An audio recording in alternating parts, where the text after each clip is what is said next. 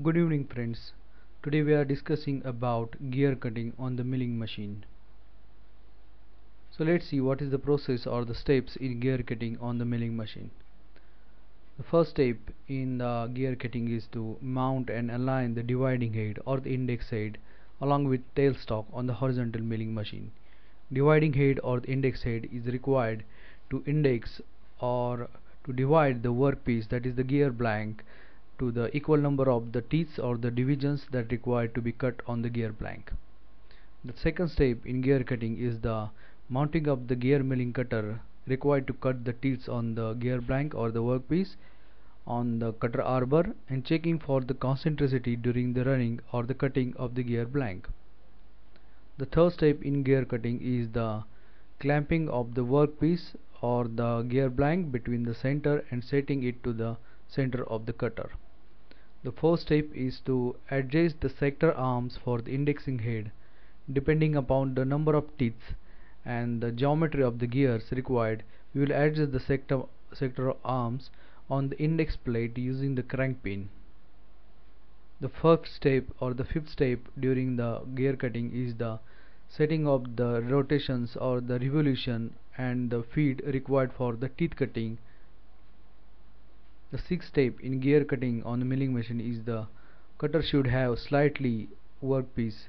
That means a cutter should take the slight cut on the workpiece before actual cutting of the teeth on the gear blank. The seventh step in gear cutting is we will withdraw the workpiece or the gear blank after the slight cut of the cutter on the gear blank out of the range of the cutter, and we will lift the gear cutter. The eighth step on the gear cutting is the milling of the first tooth space. That is means after the cutting of the first teeth, we will have the space between the teeth, and we will mill that space for next cutting of the gear teeth. So we will withdraw the work from or the workpiece or the gear blank from the cut, and we will turn the indexing handle by the teeth pitch or the milling of the next tooth space. So that can be indexing that can be done by using the turning the crank on the dividing head depending upon the number of teeth required, and we will do the cutting of the next tooth, and we will repeat this till the cutting of all the required teeth on the gear cutting. So let's see the demonstration of the gear cutting on the milling machine using the video. So let's see the number of turns required for the cutting of the 48 teeth on the gear blank. We know that the ratio of the indexing plate, generally it is 40:1, that is the 40 number of teeth on the worm wheel. That means after the revolution of 40 turns of the crank, we will get the one full rotation of the worm wheel. So these are the numbers that are present on the index plate: 15, 16, 17, 18, 19, and these are all the numbers that may present in the different kinds of the index plate. So let's see how to cut the 48 teeth on the gear blank. So we will divide this 40 by 48. That will give the 5/6. That means if you can multiply by denominator and the numerator by 3, we will get the 15:18. That means we will to turn 15 holes on 18 hole index plate that is present here for each cut. Let's see how to cut the 25 teeth on the gear blank, and we will see the demonstration of this 25 teeth cutting. So we will divide this 40 by 25. So we will get as 8 by 5. That means 3 by 5. That means one full revolution of a crank and 3 holes revolution on the, or we will multiply this 3 by 5 by denominator and numerator by 3. We will get the 9 by 15. That means we will rotate 9 holes on 15 hole index plate. So let's see how to turn and get cutting of the gear teeth on the milling machine. So this is the indexing head or the dividing head. This is 3 jaw chuck. This is the index plate having different number of holes on the different circumferences like 15, 16, 17, 18, 20, like that, depending on the index plate. This is the sectum arms. We will set it for the moving number of holes past the complete revolution of the crank. So in case of the 25 teeth gear, we have done the calculation. That means one full revolution of this crank, and after the one full revolution of this crank, we will move 9 holes on 15 hole index plate circumference. So this is the, we will do the one full revolution of a crank, and we will set the sector arms for this 9 holes rotation on 15 hole index plate circumference.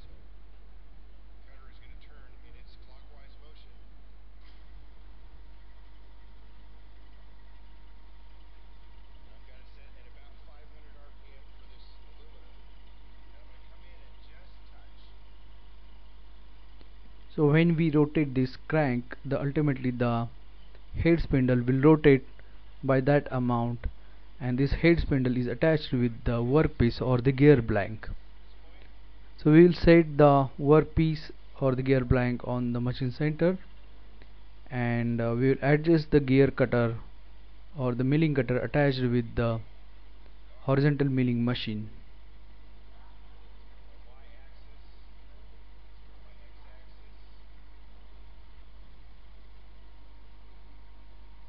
So we will take the cutting of the first teeth, and then we will index or move the crank for the next teeth cutting. So here is the, this one is a rotating, this rotating is the gear cutter which cuts this workpiece or the gear blank. So this gear blank, as we see that this gear blank or the workpiece is mounted on this arbor supported by this tailstock. So we will make the first light cut on the gear blank using this clockwise rotating gear cutter.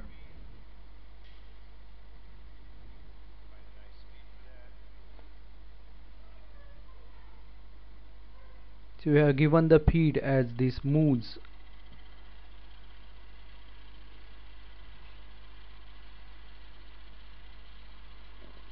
This arbor is fixed in between 3 jaw chuck and this particular tailstock.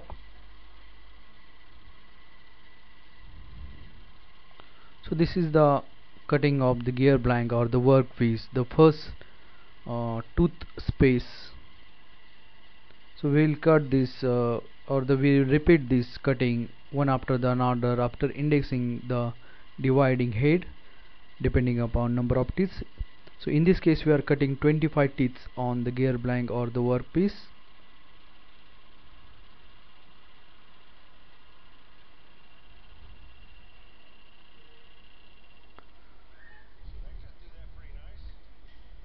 So this depth of cut and feed that has been adjusted as per the depending upon the number of calculation or the number of teeth required on the gear blank.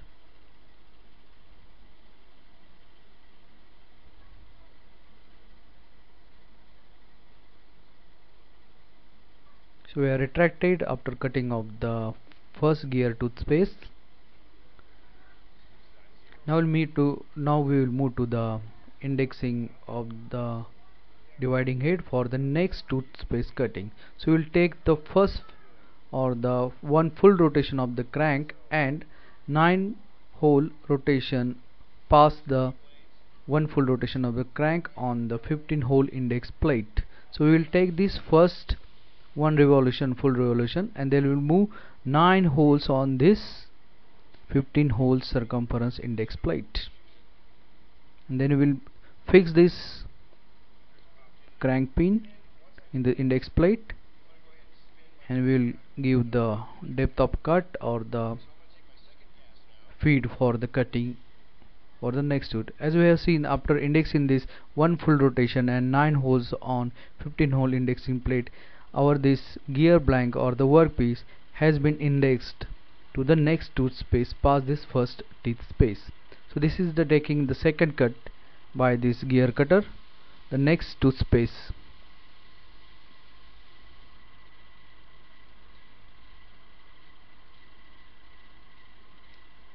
The same amount of feed and depth of cut has been given. So by making the two teeth space, we will get the one teeth in between these two tooth space.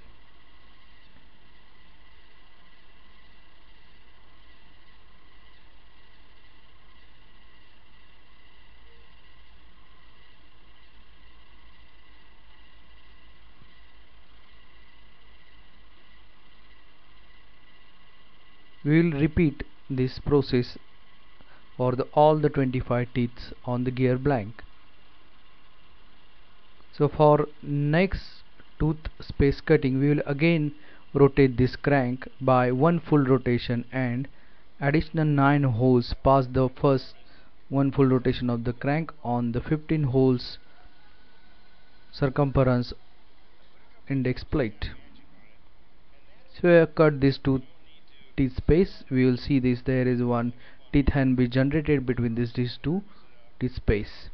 We'll repeat for the next two space the same process.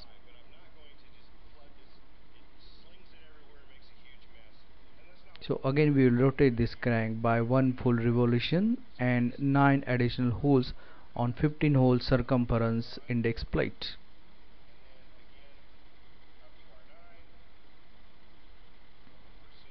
And we will adjust this sector arms. Again we are giving the feed and depth of cut for the cutting next tooth space.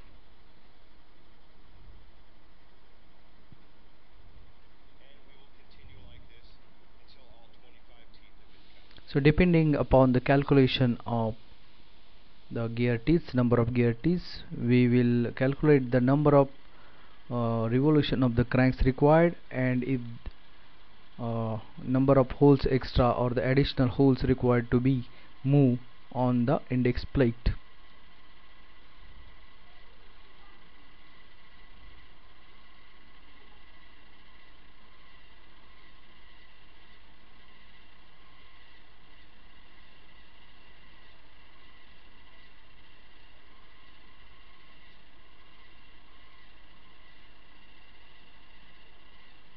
So this is about the gear cutting on the milling machine. Hope you have all understand the gear cuttings on the milling machine.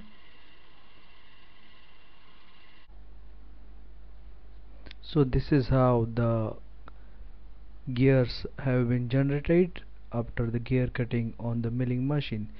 These are the number of teeth, and there is a teeth space between these two teeth. Thank you.